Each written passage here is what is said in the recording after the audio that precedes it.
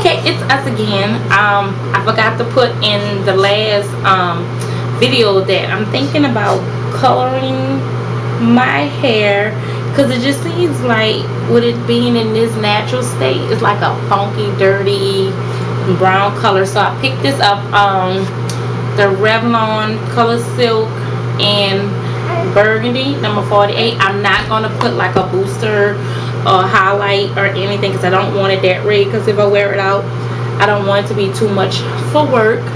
But yeah, and I'm gonna just put it in and do a follow-up video. It's all dry and puffy now because I've been sleeping on it, and I've been watching different videos on like the hair texture. So one girl sent me a message saying that was like a 3C or 4A or something like that. I have no clue, but what I have been putting in my hair just a little bit is the hair polisher styling gel. I've been kind of like putting that in all over, and I know I saw bad things and good things, but for me, for the most part, it's working all right. So stay tuned. I'm gonna try to get this color put. Yes, Tristan, no cry. Stay tuned and we'll see if it took or not. All right, just something quick. Come on, Munch, let mama do this. Don't cry. I have applied the mixture, and if you can see, my scalp is like really red, so I know it's working.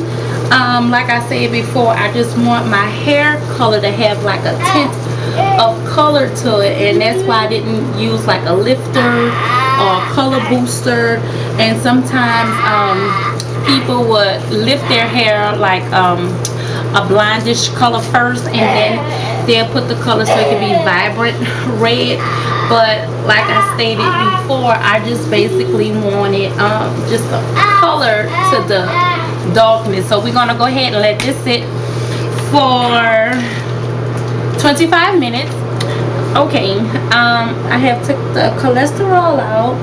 Now I'm just combing it out, and I can see the color. Like I said before, I just wanted something just to give it a hint of color, but not to make it too bold, because by me working for a police department, I don't want to have like super red hair and they're looking at me like, who she thinks she is.